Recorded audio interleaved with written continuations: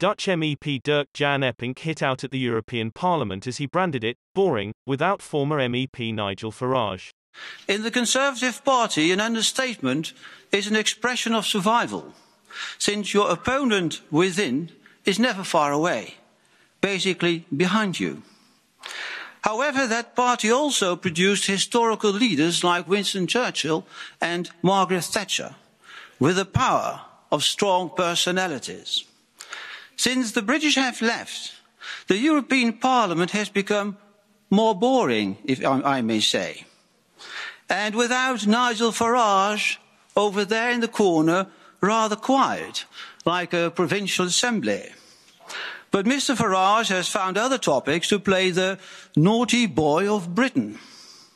Without the British, the right to dissent seems to disappear from this Parliament, unfortunately. There is a mounting pressure for la pensée unique.